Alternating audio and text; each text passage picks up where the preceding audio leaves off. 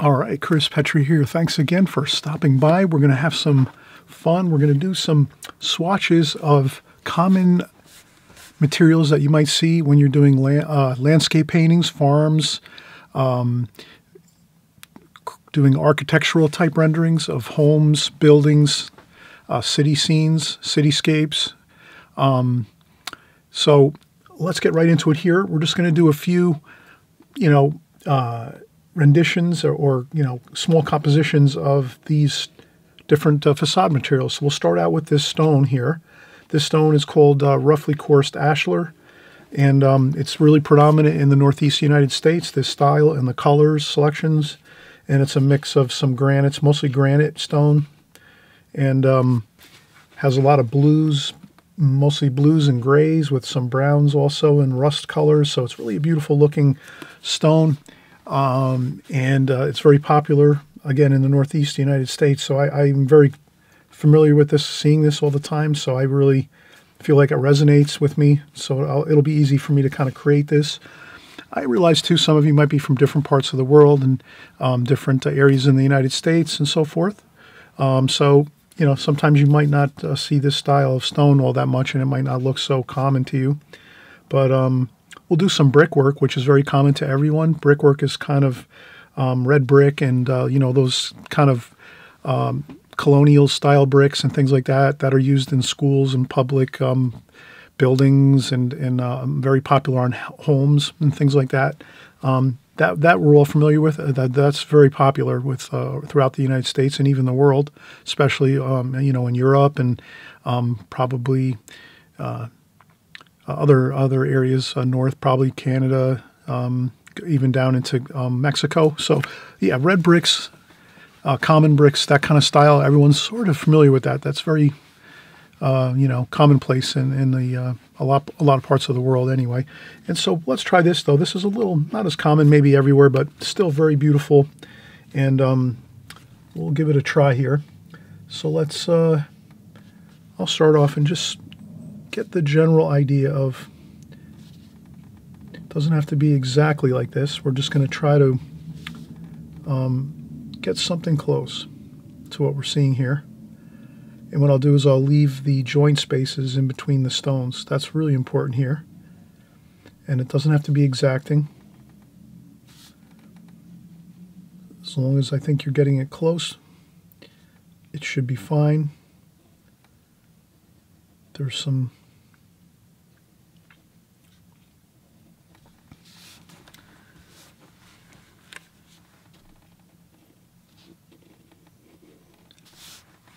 basically, it's mostly squares and rectangles.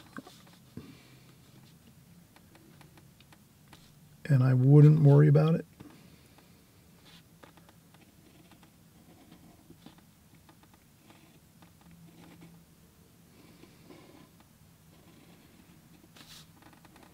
Mine's going off just a little bit, but I'm not going to, again, I'm going to start to just do my own thing here. It's really hard to try to copy from this, honestly. But if you can just get the general idea that there's pretty much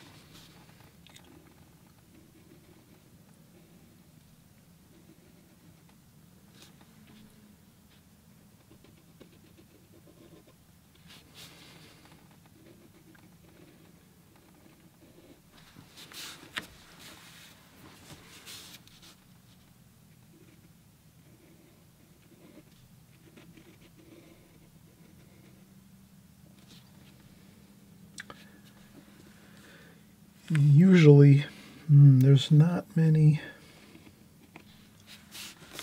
That might be all right. This actually,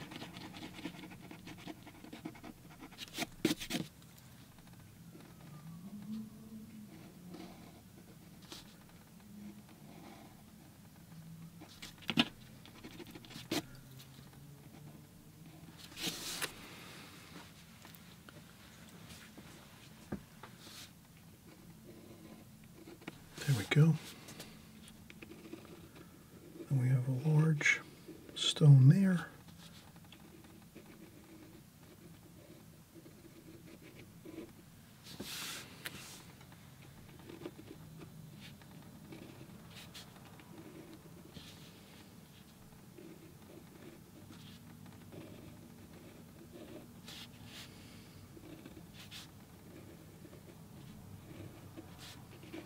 There we go.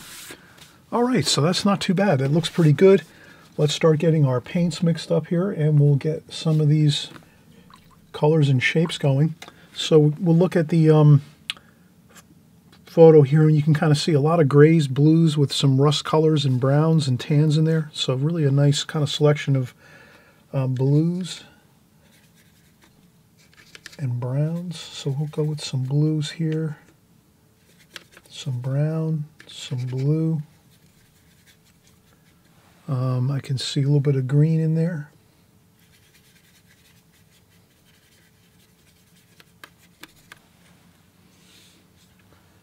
Some orange, kind of rust looking colors.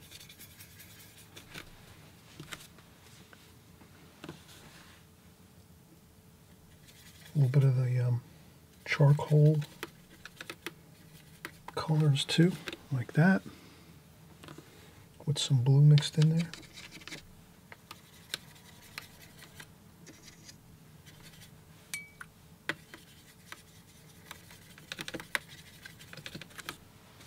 Okay, that looks pretty good.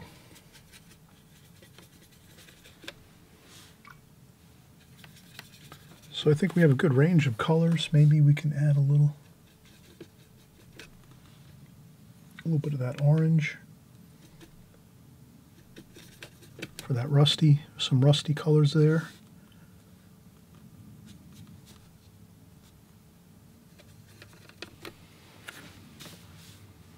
Okay.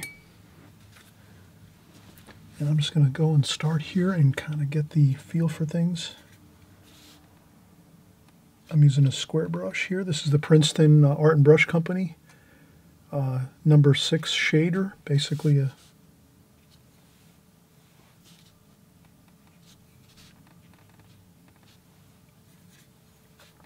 flat brush. And we can always remember that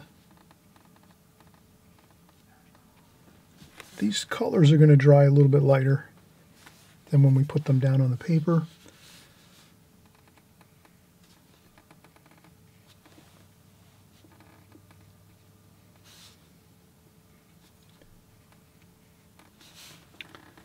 And I'm leaving the joints white.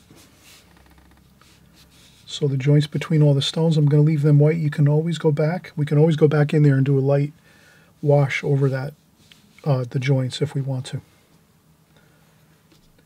And mortar joints between stones can be colored. Sometimes they use dyes in the mortar,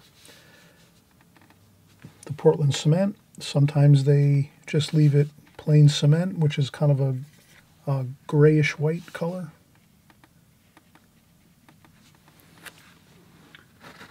We can use a tissue to get some light effects on the stone, so we can do a little lifting up like that, here and there. Gives it a little more sort of a variation.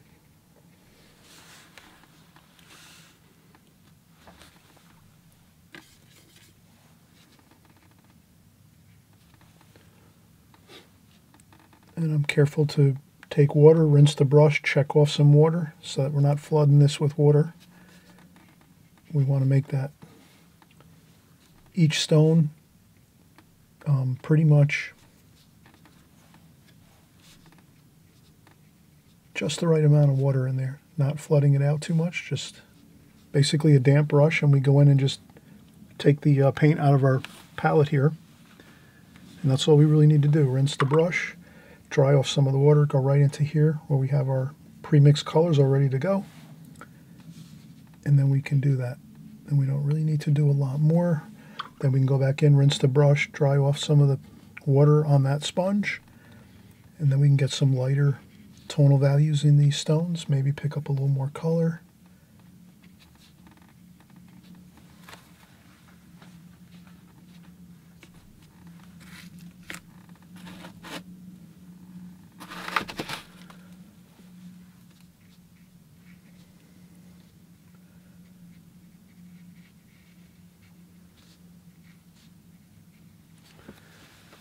And I think this is really looking fine. There's some bluer colors, very light blue. So we can get some of those up here.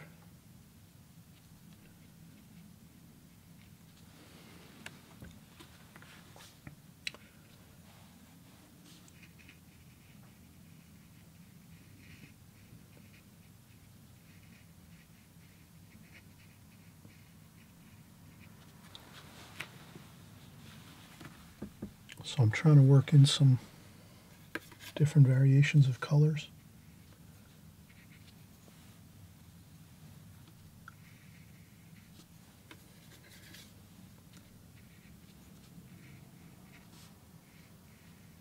There we go. We can't go wrong with using a lot of different colors and mixing things up here.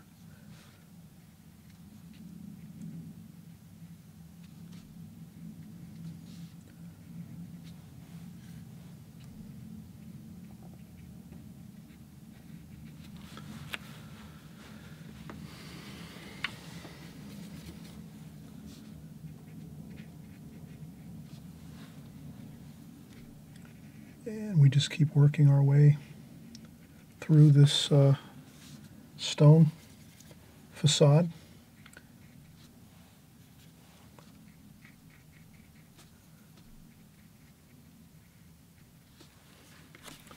Some texture.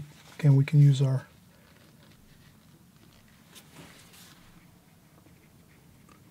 paper towel or tissue to get some variation.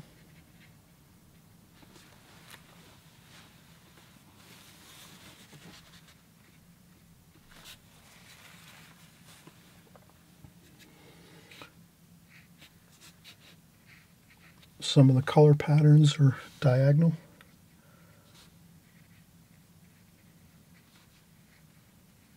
The grains inside the stone itself have some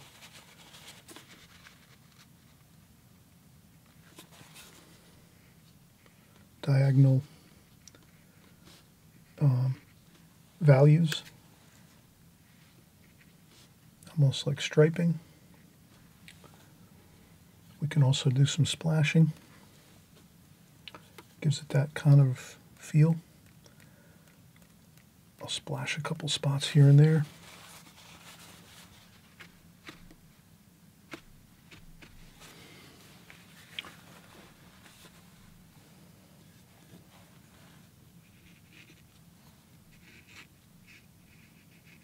And we're getting there. We actually have a lot of this completed already. And sometimes we'll have to go in and just do a quick pencil line if we left one out. Maybe dry a section off there like that. Then we can get a little more paint.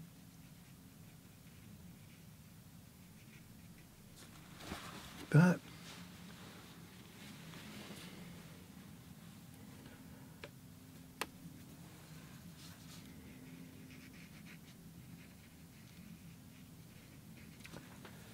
And you can see we're really coming along fine here.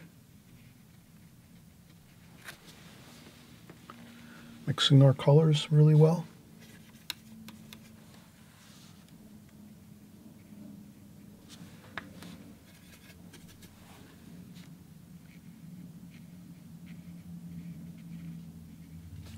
And you can see it's pretty exacting, but if you have a flat brush like this, it is so, that would be the perfect brush to use when you're doing square object subject matter like this type of stonework.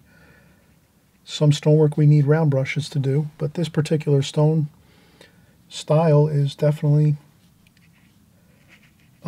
flat brush works perfect for this. So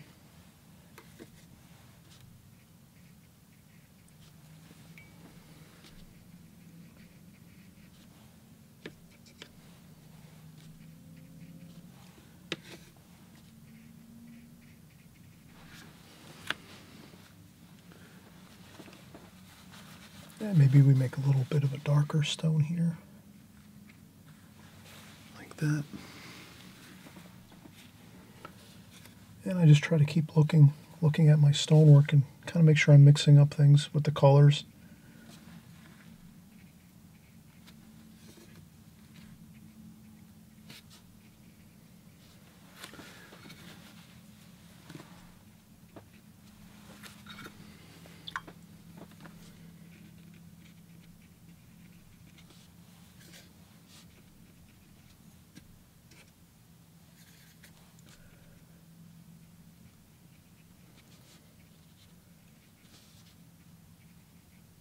There we go.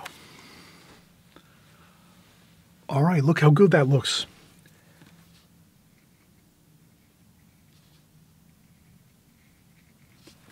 A couple more splashes, just to add that stone feel.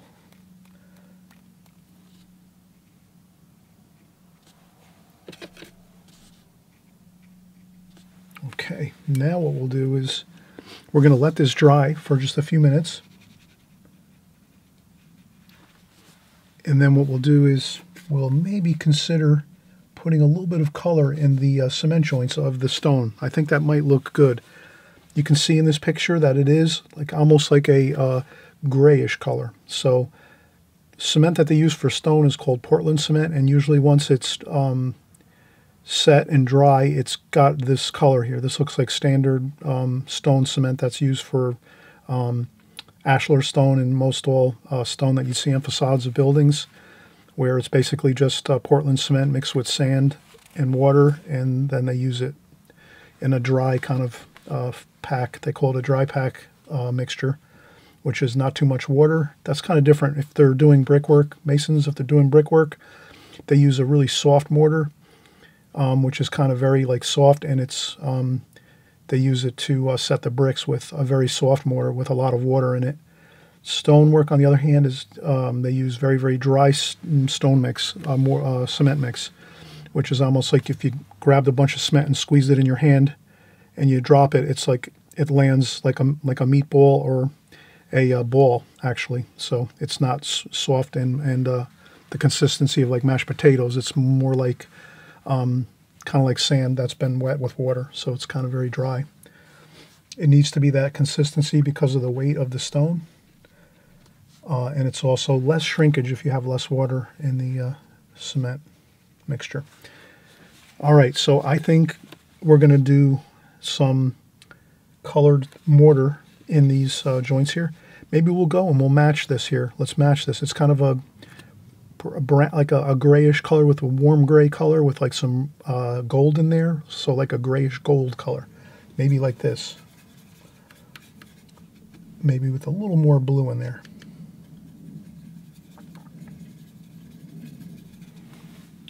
That to me is sort of what it's looking like, blue with a little bit of orange, a little more blue, a little more water.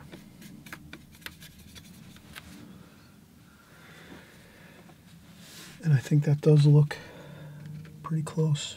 A little more blue. Yeah, that's about pretty good, I think, right there. All right, so we mixed our mortar cement color. Let's come back and we'll add that in over the stone. We'll let this stone dry a little bit. It's pretty dry now. It's drying pretty quick. But let's give it a few more minutes. I'll take a break for 5 minutes, and then we'll come right back. And we'll finish this swatch up, and then we'll do another one. We'll do an interesting brick pattern next. Okay, I'll be right back.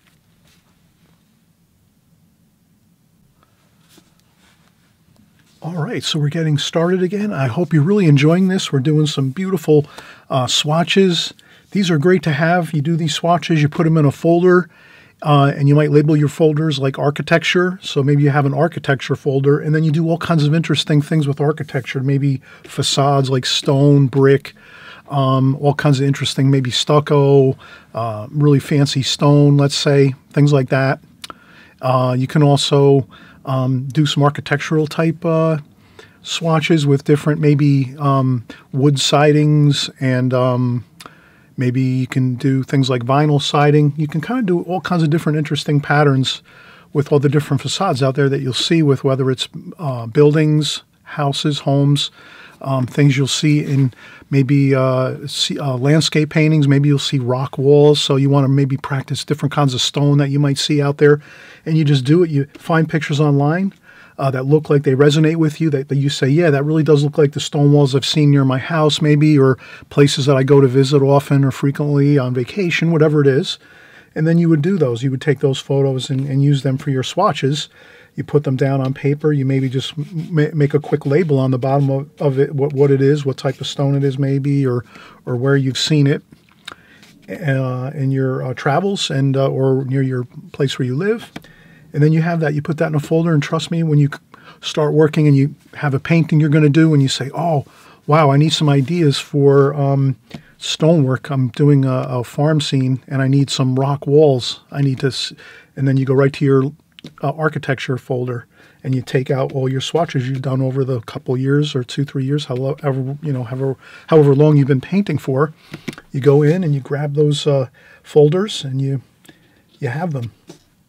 And you can refer back to these, and then you say, oh, yeah, remember I painted this with Chris Petri. We did this online on YouTube, and we created these stone facades, these small compositions, and then you recall back when you did it, and then you'll be able to actually recall pretty much how you did everything. So it really will be helpful to you. All right, so let's get into it here. Orange and blue. So we used blue with a little bit of orange to give us kind of like a warmish gray color, cement color. Now we're going to go in and do the joints. That looks pretty good. And we can just lightly put them in, not too much water, just enough to coat the paper.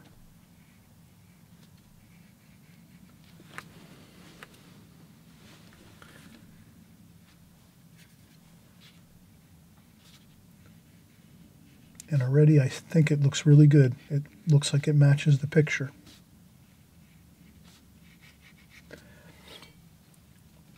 Just a damp brush and that little bit of paint.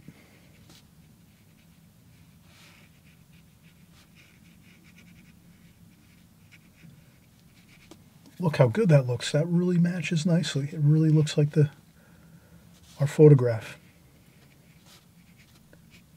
We try to be exact, try to get it pretty close. Maybe I'm starting to run over into my stone I'm seeing there, my pieces of the stone, so I'm going to be a little more careful now to try to really, maybe we should use a smaller flat brush or a pointed brush. Let me see if I can find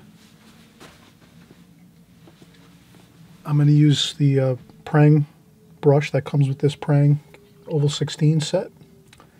This will work a little better for us, so I can get that more exacting in between the stones. This way I'm not running the wash over into the stone areas, because then that makes it look a little bit like odd looking.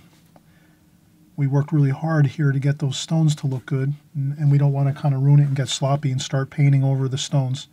So that's why I say, please try to be careful when you do your cement joints. You could leave them white too. There are sometimes when stonework is done, they do use a very, very stark white cement, but that's not that frequently. It's done mostly with the standard cement, Portland cement, which is basically crushed stone, pulverized stone into a fine powder, and then they mix it with water and sand, and it reconstitutes into a hard, extremely hard cement. So there we go. That looks like it matches the photograph really well. All right, so we have our first swatch done. Let's stick with our game plan. We said we're going to, once you lift up your tape, you're going to see how great that looks. You have it all framed out, like so. This looks really good, framed out with some tape. Gives it a nice crisp look. Okay, then we'll take a pencil and a small ruler. We'll make a small line just so we can write kind of accurately here. You can even make 2 lines if you want to be really neat about it, but I think 1 line is fine, just so we don't kind of, I mean, it's all up to you. If you want to have it a little neater, that's fine. If not, you don't have to put a pencil line on there. I might not usually put a pencil line on there, but I know a lot of times everyone likes to kind of rush through things like I do, and then I think it looks good though. Pencil line here, and then we're just going to call this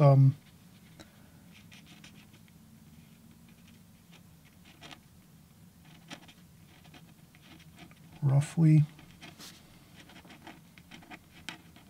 coursed ashlar stone.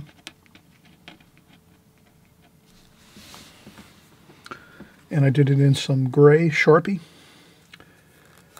I can't find my black Sharpie right now, so this one works pretty good. All right, so we have that labeled. Then we can erase the pencil line if we want. And let's get started on another. We'll get our tape. I think we'll do maybe 4. So I'll try to keep it level with this one here, like that. Actually, I'd like to keep it exactly level. Let me do that.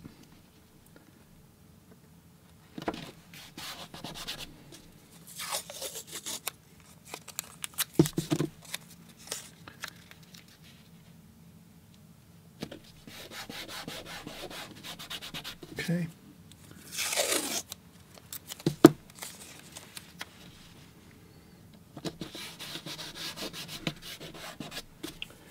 And just we'll tape off this next swatch the same way.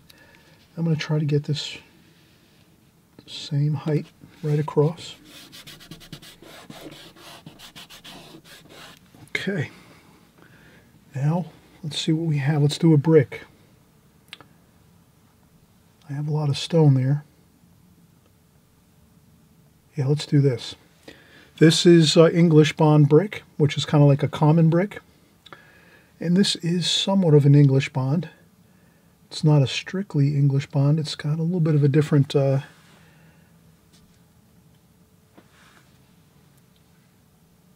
that's a herringbone bond. That's a running bond, normal running bond, standard running bond, like that.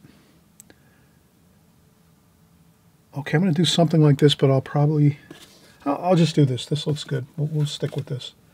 So what we would do here for this is probably the best bet is to make the lines across the paper and measure the lines so that they're pretty accurate. So we could say like a 1/2 centimeter maybe, or we could use our, yeah, that would probably be the best bet to kind of measure this here. Yeah, it's a 1/2 centimeter per brick coursing. So each brick coursing is about a 1/2 centimeter. So we're just going to take our I'll use the Sharpie here that we were using before, and I'm just going to make a mark every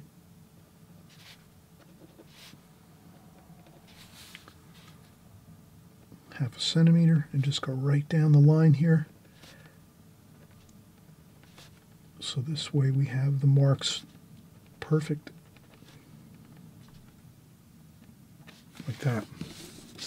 Then the next thing we would do is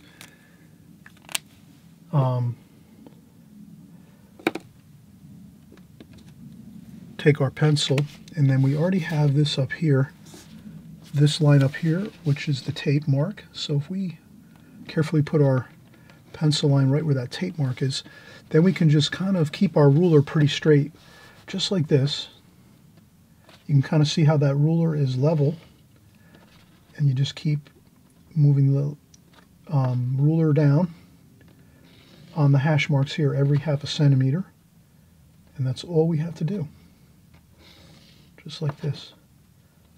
A light pencil line is fine. I'm kind of drawing them a little darker so that you can see them on the camera here on video, but you could do them lightly just so that you see them at home.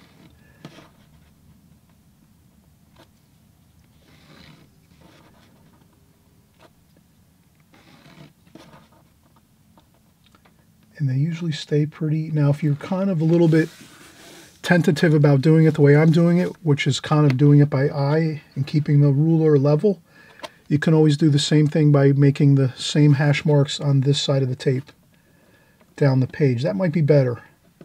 So if you think you can keep the ruler straight, level, like this, and just keep going down, fine. If you need that second hash mark over here on the right, please do that. That'll keep it guaranteed straight. You just make sure you start at the same place up here, 1/2, half a centimeter all the way down, hash marks, and then you line up the ruler on those hash marks, and then you're all set. So here I'm pretty much keeping my ruler level. Go slow if you have to. I'm moving kind of quickly here. And I might move my tape up just a little bit. I won't bother doing that. I'll get another piece of tape. I might be being a fuss budget here, but I want to start this first course of bricks out correctly. So I just do that. All right, perfect. Now we're going to use, let's see what brush we can use here. All right, this one's going to be a little bit large, a little bit too large. I have another flat brush which is even smaller, which is like this. Let's use this. And that should be good. It fits right in between those lines. All right, this is the one we're going to use. This is a number 2 by Princeton Art and Brush Company, a number 2 shader flat brush. So we'll use this. And trying to think, maybe I'll get some fresh water.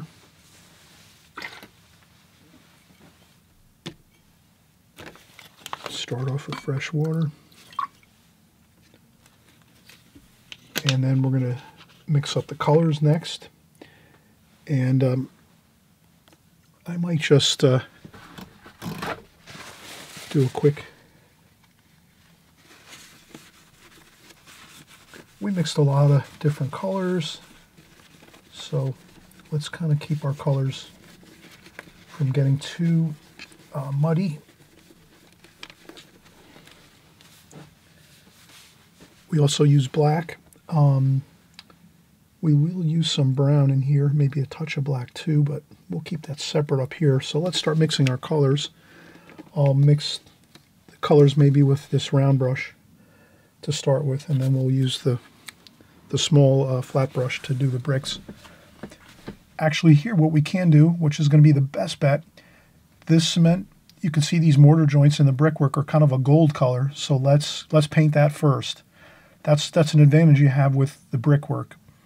You can kind of do the cement joint color first as an underpainting, and then you go over with the darker colors of the brick on top of that, and then you get the same.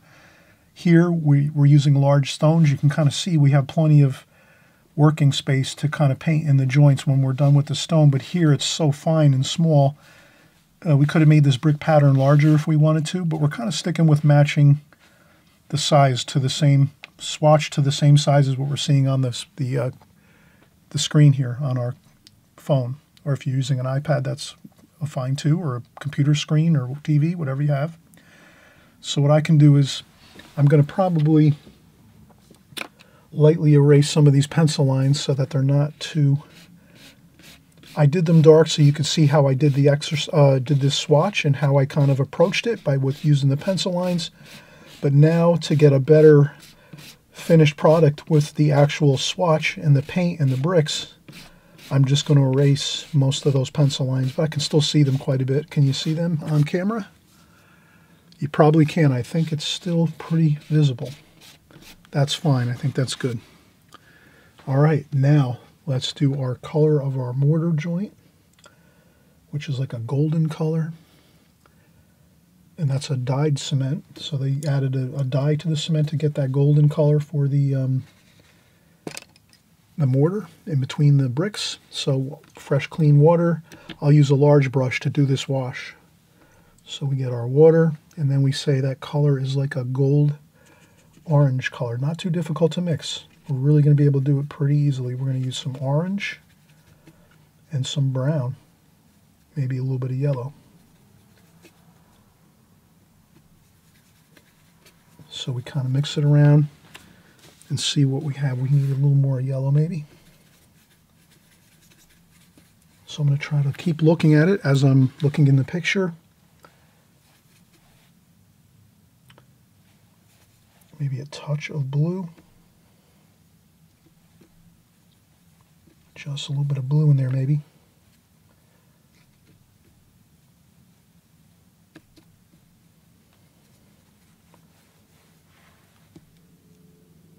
That looks pretty good. I'm going to go with that. I think that looks pretty good.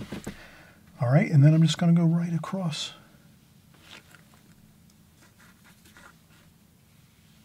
Lightly. If it comes out too dark, no problem. You can always lighten up a little bit.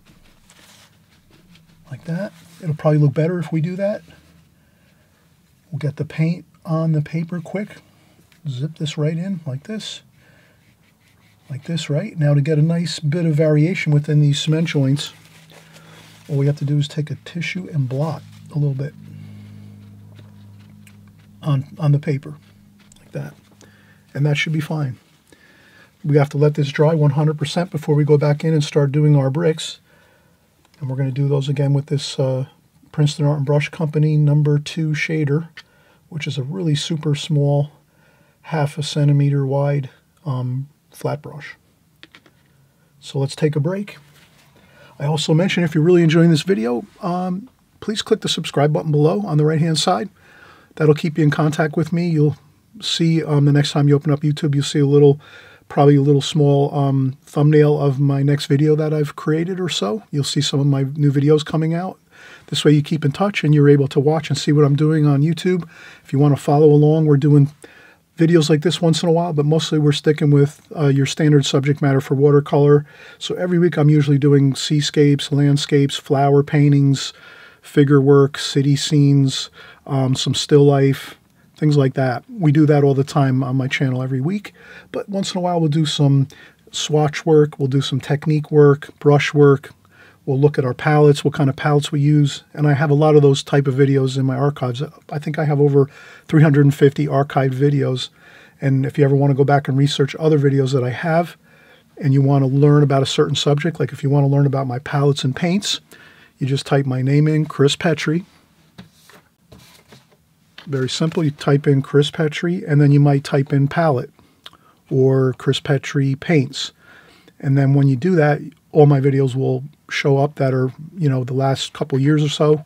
You'll see all my videos that I've done on those, on whatever subject matter. So if you want to see paintings of architecture, like buildings, houses, things like that, you just type in Chris Petri house painting, and you'll see probably about 10, 20, 30 different interesting paintings of houses and buildings and city scenes, things like that. Those are my, archive YouTube videos, and then we're always making new ones every week too as well. So we're always working forward, and we also have a lot of archives here on my channel, so take advantage of it. It's always great to go back and see a lot of the other things we've done, because we always are working at a really good pace here, and I always try to bring a lot of information into my videos, a lot of details, so that you have lots of things to think about while you're working, and things that you can bring forward in your painting and in your style and in your techniques as an artist. So you're the artist. You have to decide if you want the detailed information. If so, then you can always go back and study up on a lot of the previous videos we did. And we'll get ready to start up again. Let's just take a quick break. We're going to let this dry. It's still a little bit damp. And then we'll get our bricks in, and we'll have another swatch done. All right, here we go. Let's get these bricks in here. Let's start off at the bottom. Actually, probably would be easier for us to start at the top and work our way down the page. We'll mix up the colors first. So let's get some water. We'll use this brush here, our flat brush number 2. Let's get some brown in here, some orange and red. So we see browns, oranges, and reds in here for certain. We see some orange, light orange, we see some darker bricks with some blue.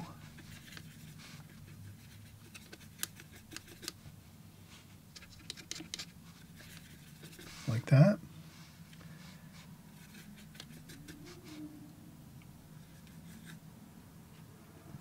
We see some brick color like this. So we're getting a good range of colors here.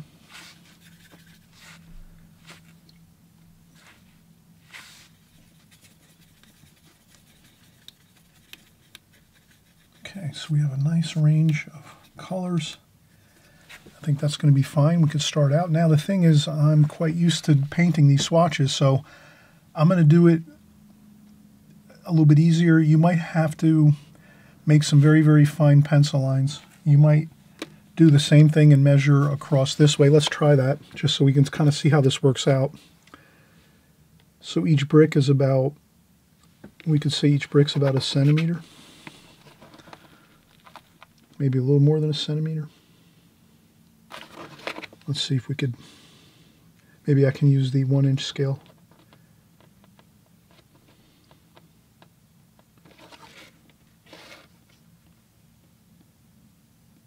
All right, so these are 1/2 inch. All right, so I'm going to use the standard scale and just do this. 1/2 inch, 1 inch, 1.5 inches, 2 inch, 2.5 inch, 3. So those are the whole bricks, the full bricks here, full brick wide. And then all we have to do is transfer that down every other coursing of brick. So you'll see that I'm going to go right down the page, skipping over 1 course of brick each time as I go down the page. And the same thing here.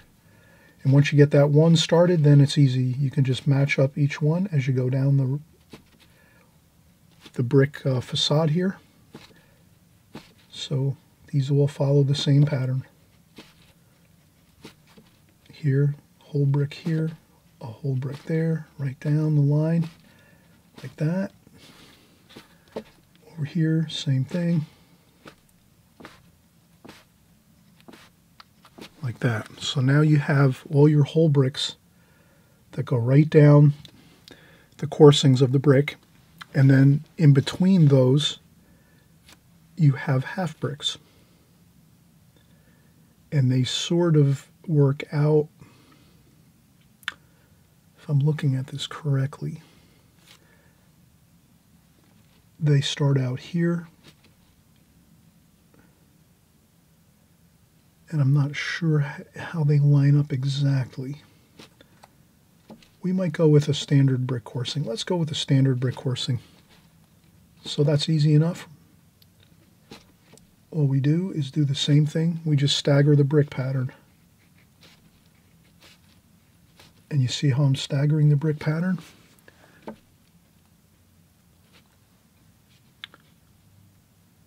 then we just use that same.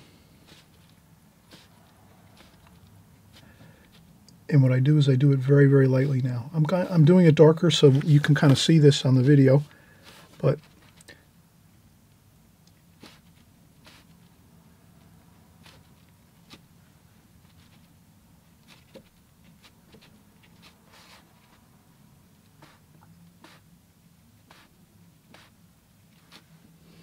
and that's it. So that's our brick coursing. It's just standard brick coursing. Running bond, they call it running bond, and that is going to be a lot. You can do it this way too. It's up to you, but I think this will be easier to explain how I did it. And let's get in and we'll start doing our bricks. And this is fun. You just grab any old color. As long as you're mixing them around, you should be fine.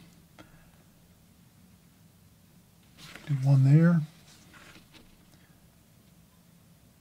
Another one here, and then you leave a little bit of that spacing in between the bricks. It's a little bit, take your time doing this. Definitely do not rush this.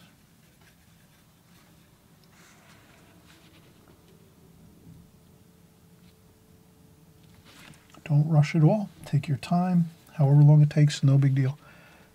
And I'll just go right along here. And then we'll do a darker one here like this.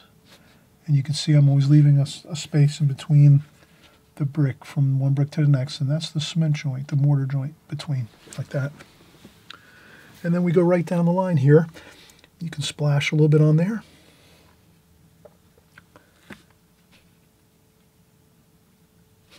Like that. And then once you start to get the feel for it, you can pick up the pace a little bit.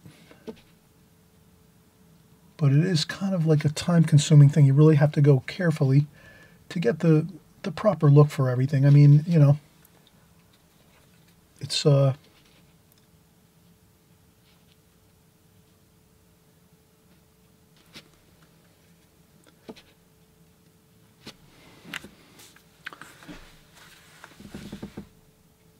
and there we go. And you can pick up whatever colors you want, and you want to keep those joints tightly spaced like that. Okay, and I'm going to try to zip as fast as I can through this. Watch as I go here. Let's see how much I can do quickly. It doesn't have to be perfect, but we don't want to get too far off course. No pun intended.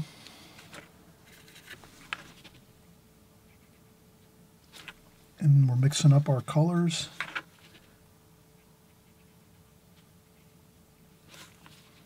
And I try to keep those cement joints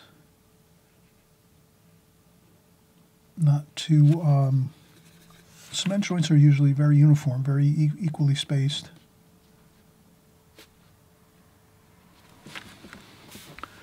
And once in a while your brick might get a little bit,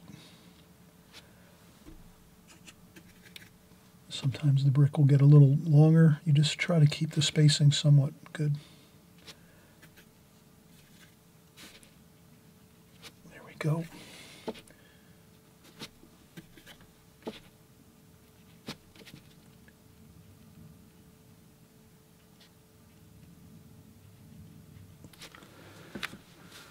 All right, so far so good. A couple splashes on there, just to give it a little variation.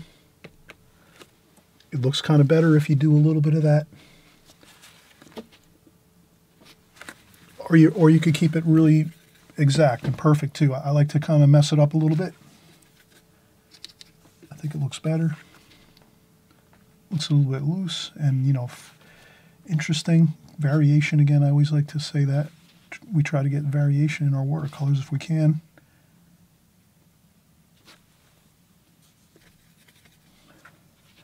And we're always mixing the colors up too, you know, red, some of those darker like grayish blue. And then we'll do some orange ones like that.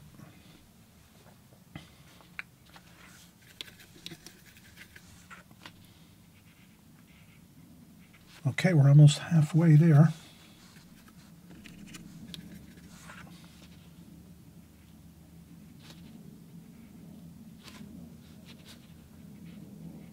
Sometimes you can skip around a little bit if you have extra paint on your brush and you want to do, you could skip around a little bit and get some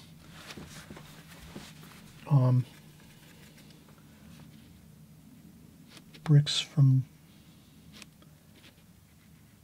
So I'll do a couple over here, like that. Then we'll get a couple like this, the blue or darker ones like that. Maybe this one too. Tighten up those joints a little bit.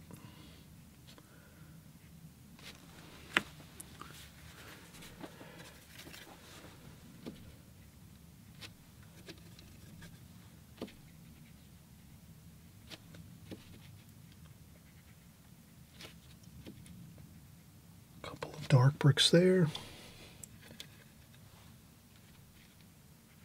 A couple of red ones over here. So we just mix it up.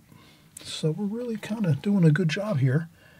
Things are going along well. Take your time as much as you need to do this. I've done a lot of these swatches, like a lot.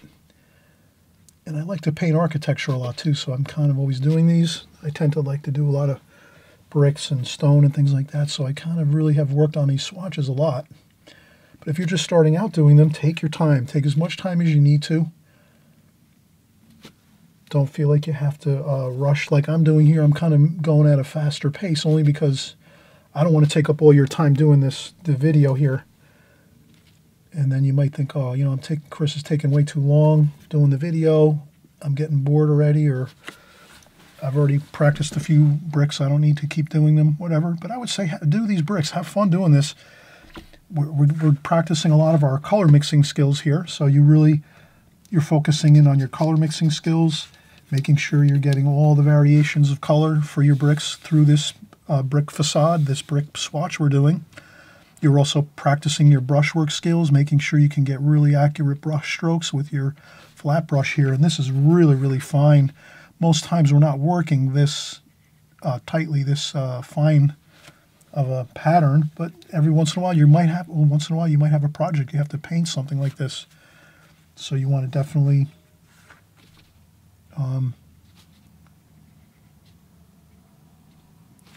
give it a try and try to stick it out and do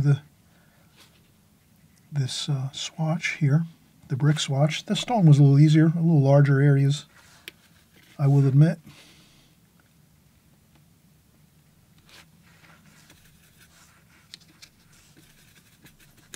This is a little more difficult, but I just have my hand resting on the paper the whole time and just guide the brush down to the paper, and you know, hand on the paper, resting on the board. I have a masonite board underneath me, underneath my paper, with some foam board on top of that. And then it really makes life easy when I'm painting. I can just rest my hand on the board. It's solid and works good.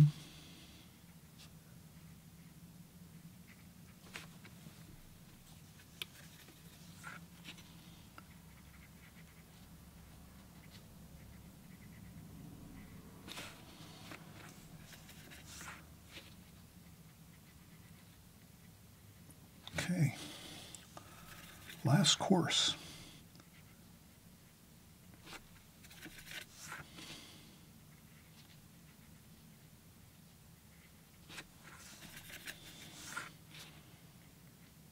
There we go. A little more blue there. A few darker bricks there. So here we go, a couple darker bricks. I'll bring those right down to the bottom of the page there. One more. I'll do one more reddish orange brick here, like that. And I somehow got off track a little bit here, but that's not a big deal. For the most part, another couple splashes.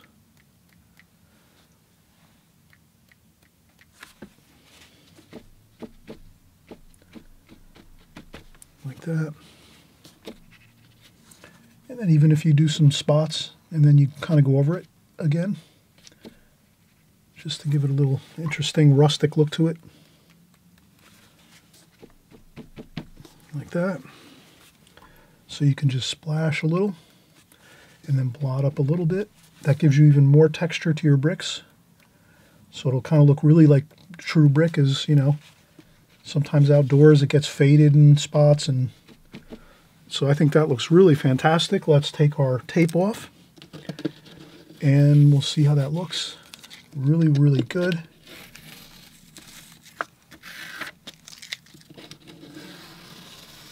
Okay. All right. Fantastic. So that really looks fantastic. We have again, we used the gold color base, so we painted that on first and got a golden orange first wash on there. So it's kind of like the glazing technique. We glazed this swatch in first with that golden color with a little bit of orange and yellow and a touch of blue, just a little bit of blue. And it came out with that really nice like orange golden color, like a yellow ochre almost. And then after that, we painted over the top with the bricks carefully, and that's our result. And then we'll just do the same thing again we'll just put our light pencil line here just so we don't go off out of level. And then we'll say this is brick running bond.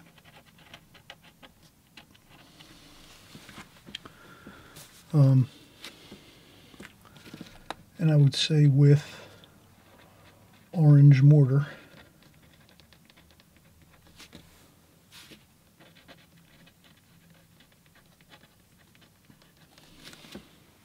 Orange, I guess it's kind of gold or orange, I guess.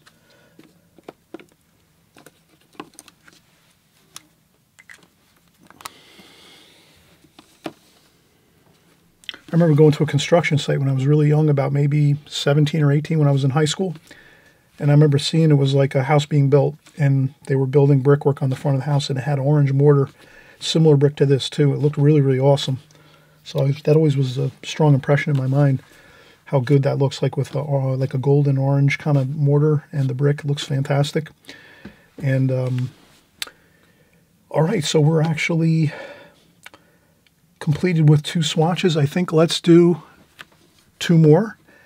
And the next one we're going to do is some cobblestones. Let's do some of that. That's really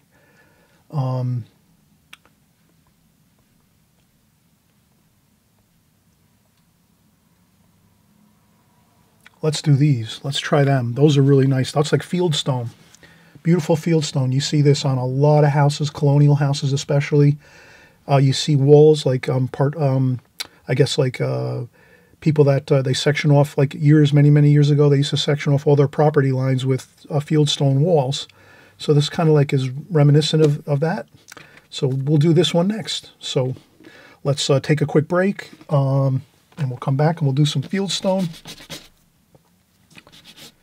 And we'll see how that works out. I think it's going to be fun.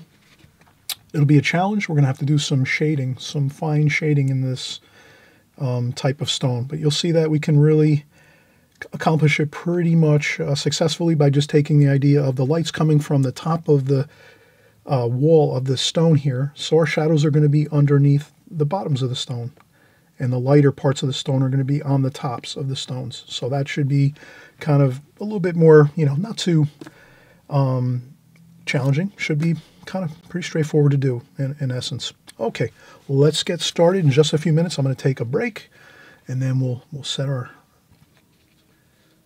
phone down here, and we'll create another swatch up here.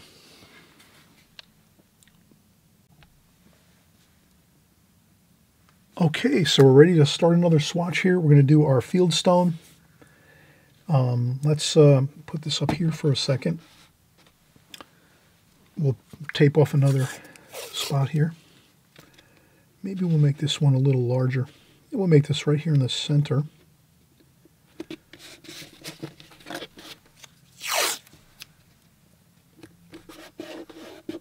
Maybe we'll make this one a little bit larger in size, so we won't be strict about keeping the same size as the screen on the phone.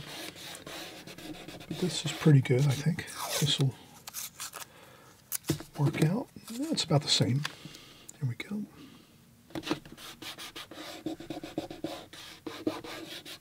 Okay. Okay, there's our stone. And what we're going to do is we'll draw in a light pencil sketch of the stone. I'll start at the bottom, and I'll try to roughly get the same pattern of stone and shape and size and scale as I can. So I'm just going to try to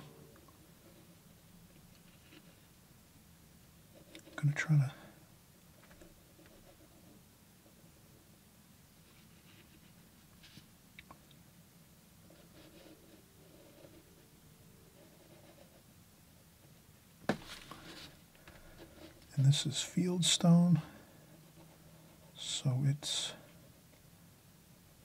not so much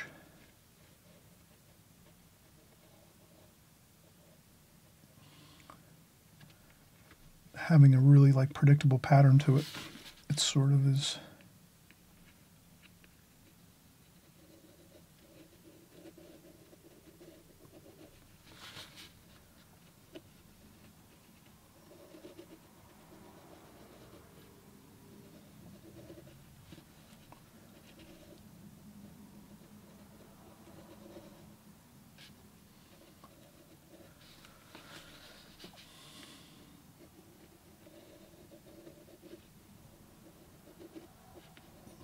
A lot of times when they're setting field stone, the stones rest on each other, and there's not as much mortar in between the individual stones.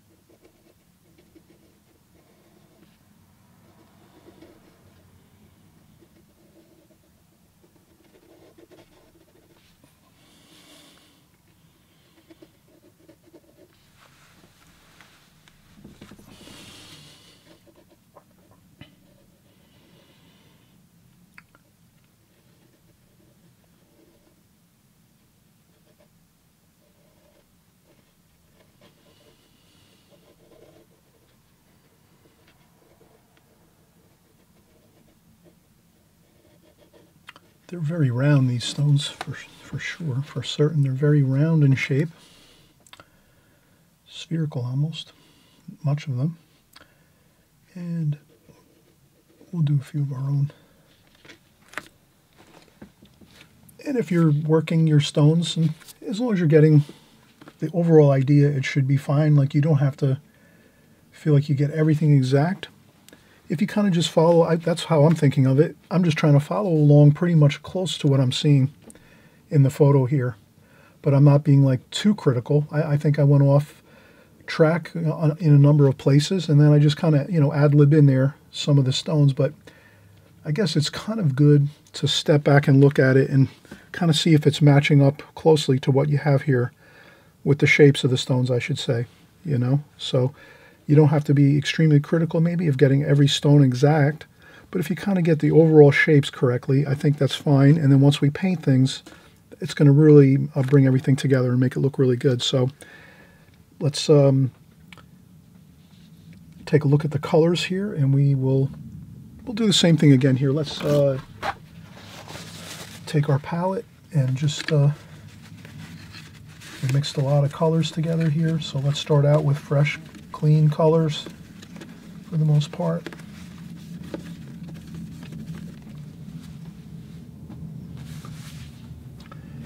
And then what else can we do here? To mix our colors, maybe we'll use a larger brush. And then here we're going to see that we have quite a bit of the bluish gray. That's a little bit too strong of a blue. So I'll gray that down a little bit like that, and then go back into this blue. I have to get some more paint very soon. So that's sort of like the grayish blue colors we're seeing there, with a little bit of orange maybe over here for like a warmer grayish color over here, and then the cooler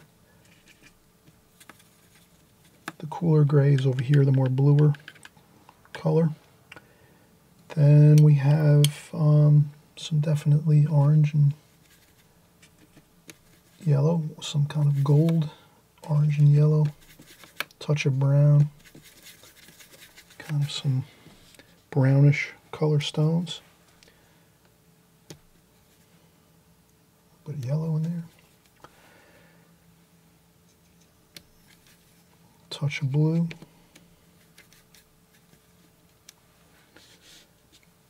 We have a little bit of red.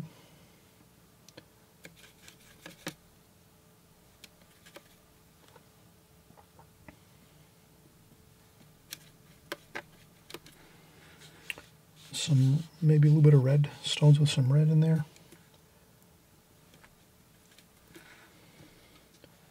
So I think that's pretty good. Let's get some clean water. And we'll start right in. And what we'll do is we'll do the glazing technique here for the most part. We'll use a round brush. Maybe we'll use I'm trying to think if we have the Simply Simmons. All right, I'm going to use my Simply Simmons number 6. And we'll start working in our colors. And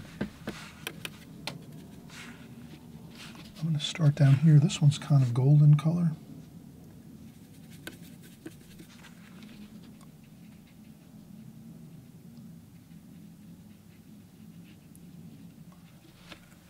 Again, we're practicing good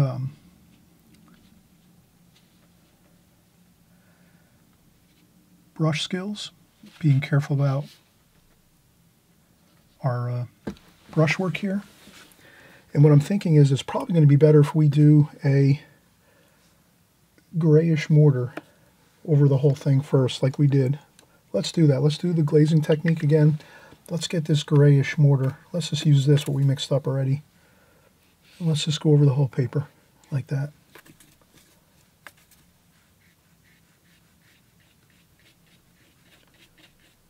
Like that, with a little bit of the...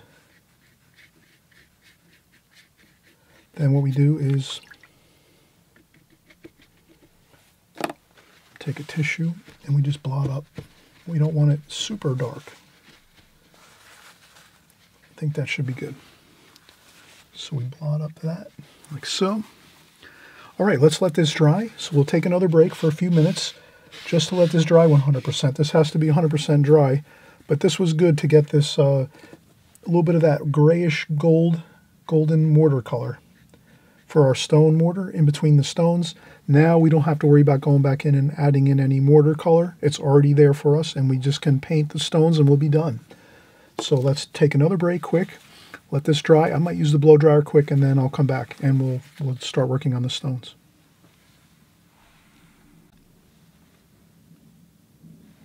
Okay, so we're going to get back here to painting. I noticed that we did let this dry 100%. I actually used the blow dryer to dry off this swatch up here, this our fieldstone swatch, and you can see it's completely dry, you know. So we have to have that. If we don't let this dry 100%, using either a blow dryer or waiting about an hour, when we start painting in these stones, it's going to give us a real difficult time. The paint will start to cauliflower and bloom and blossom, and you'll have like that paint kind of like just going everywhere. So let's just be a little aware of that, and it'll be an easier time if we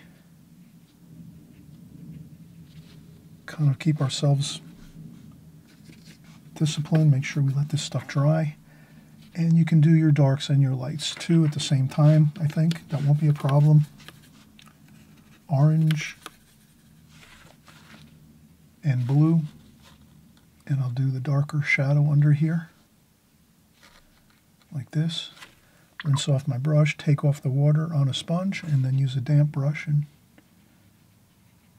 just smooth it up like that. Again, the light's coming from the top. So our light source is up here.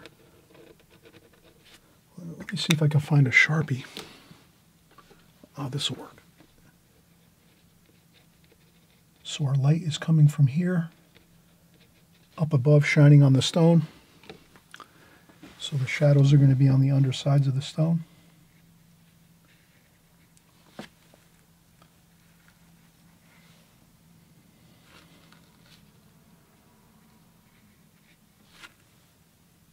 And I'll try to mix around my colors, make sure I'm getting some orangey yellow stones here.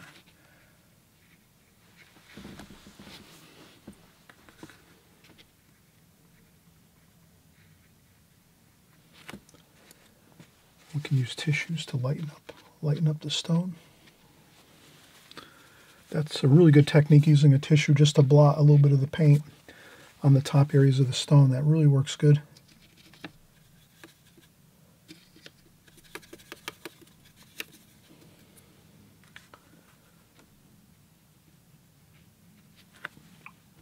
A little bit of a darker wash, rinse off the brush, dry off the brush so it's damp.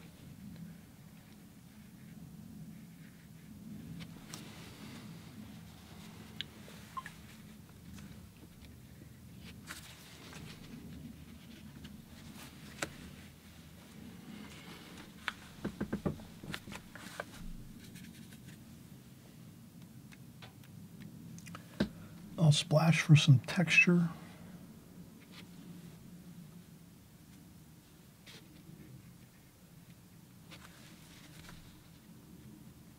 Like that.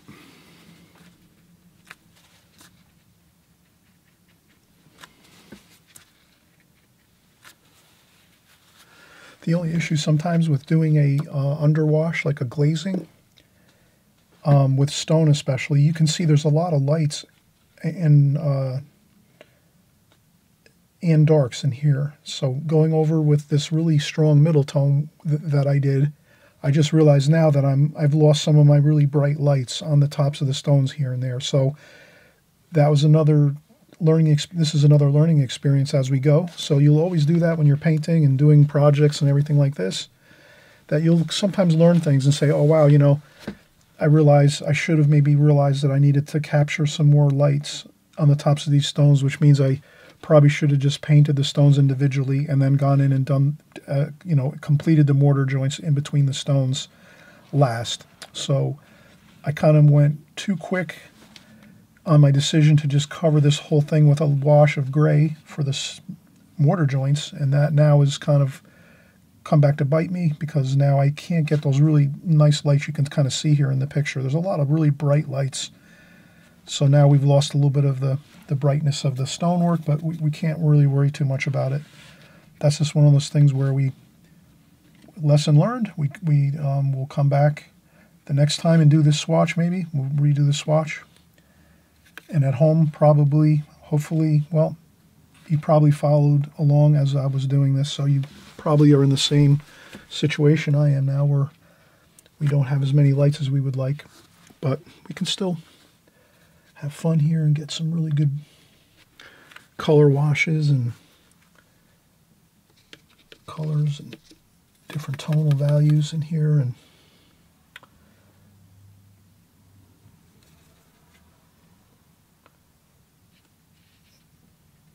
I'll do some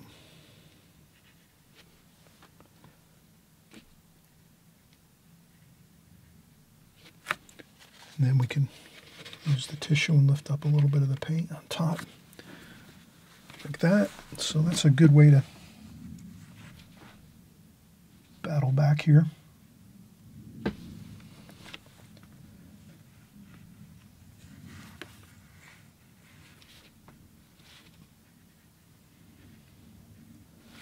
Okay, dark, more blue and orange.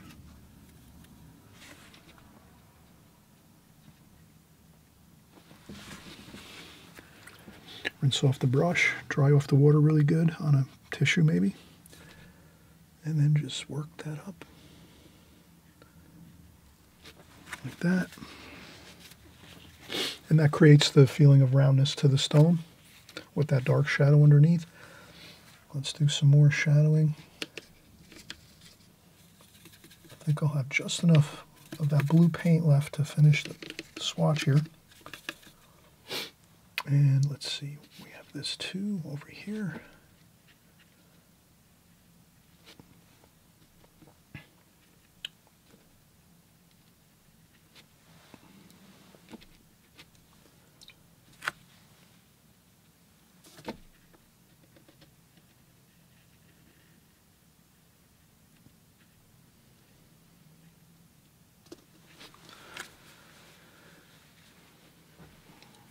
Okay.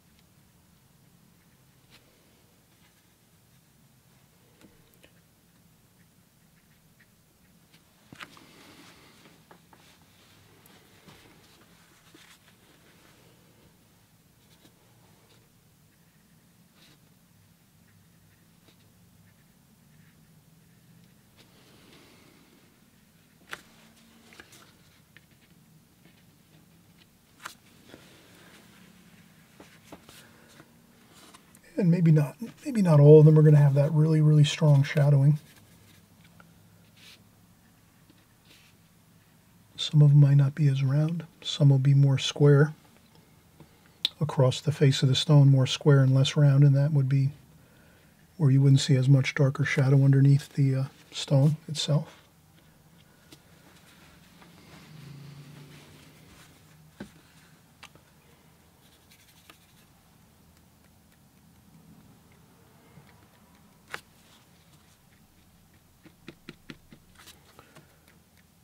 It's good to a little bit of splashing. Gives that feeling of stone.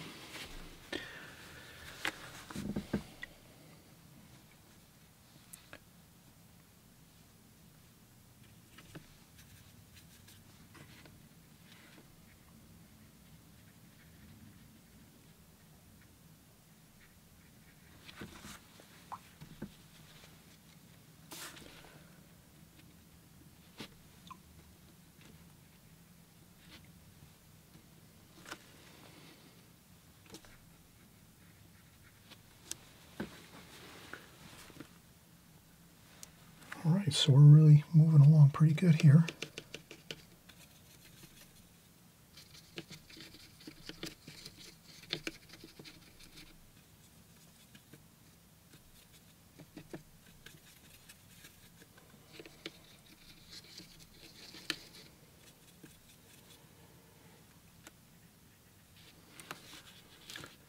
And this is where we can add a little bit of extra darks here, just to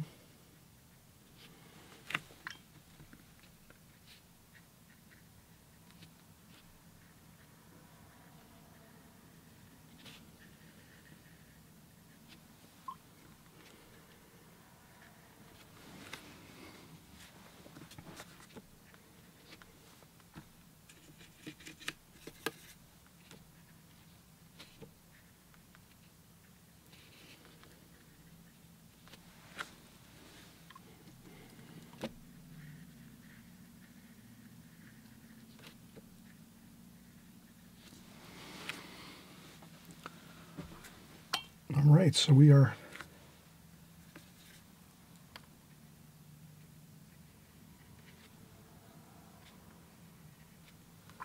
moving along here pretty good.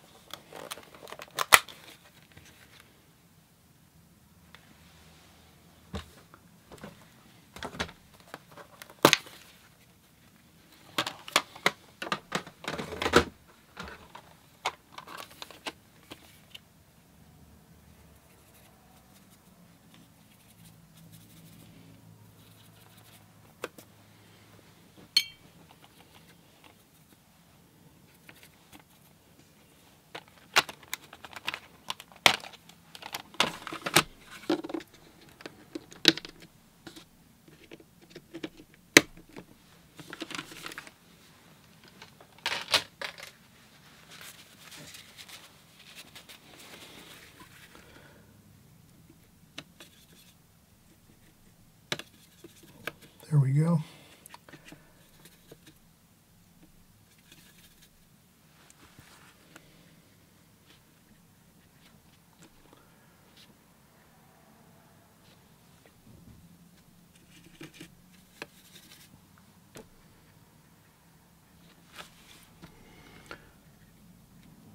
There we go. A little more splashing.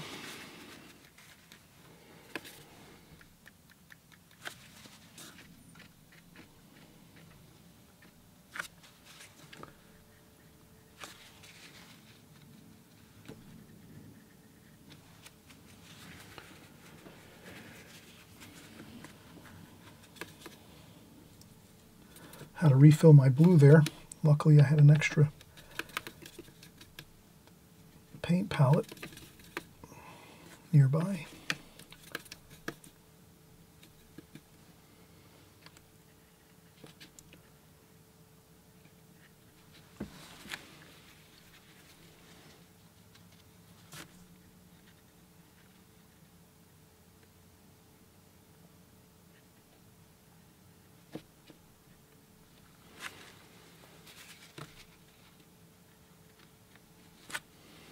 There we go.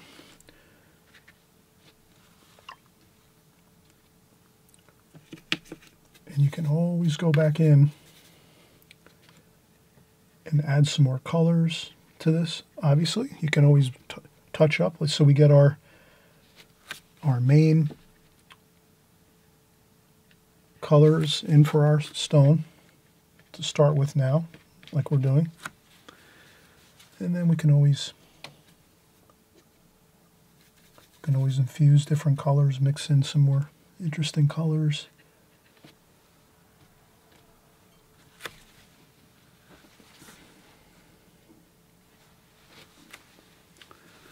Like that.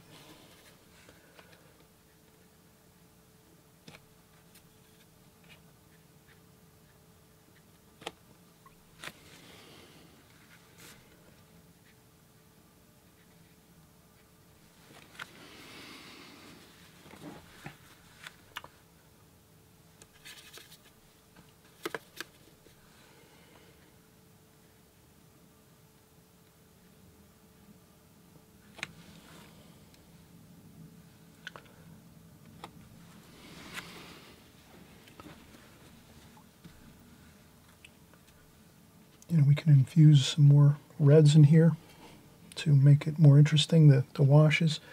That's up to you. You can kind of go in and add some more subtle colors to get things looking a little more color harmony working within the painting. So if I add a little more red here and there, since we added some up here,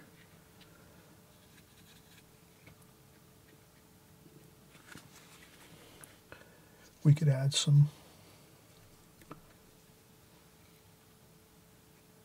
I think that stone is all one stone here, like this.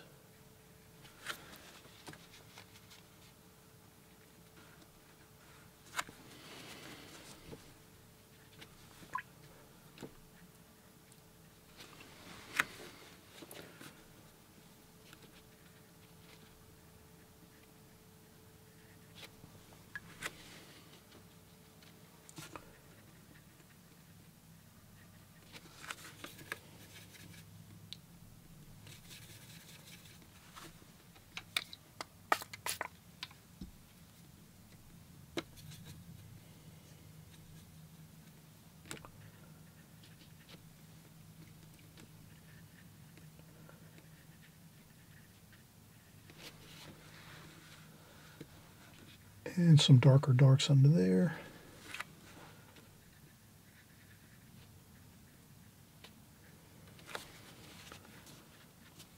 Looks pretty good.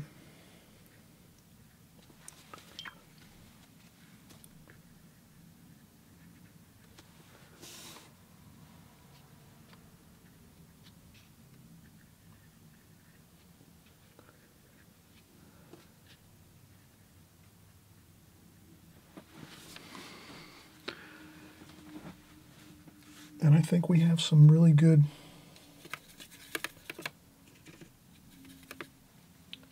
and I noticed there's some darks in between the stones here and there. You can kind of see that.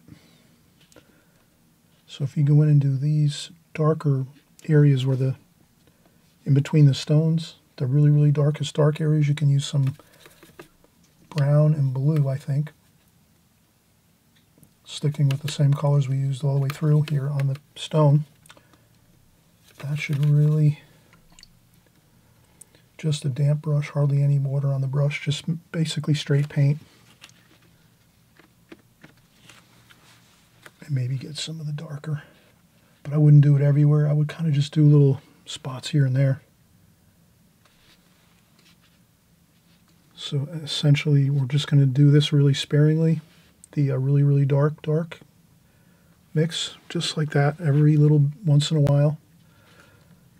Add in one of those little spots of dark. Because we do see that when we're actually, we can see it in the photograph here, that there is that little bit of really, really, really, really dark color or tonal value.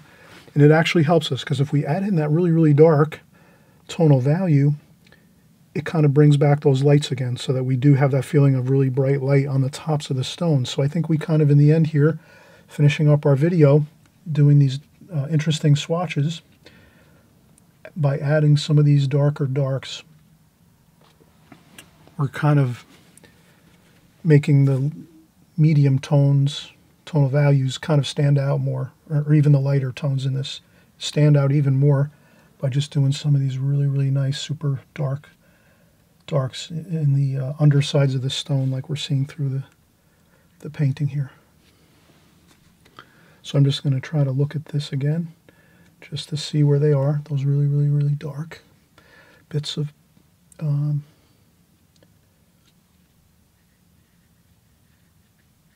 but I don't want to do too many. I think that'll be counterproductive at a certain point. So I think that's good. I'm going to leave it as is. Maybe over here just a little bit.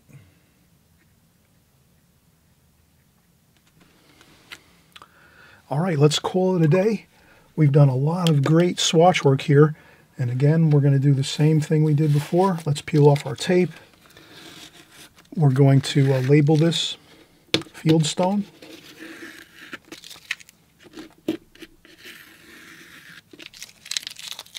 And we'll have a great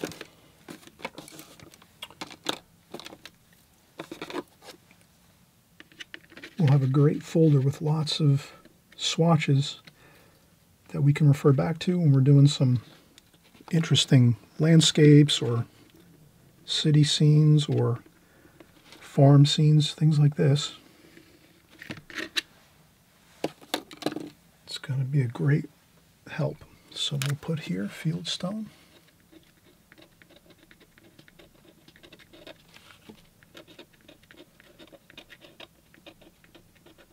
Fieldstone.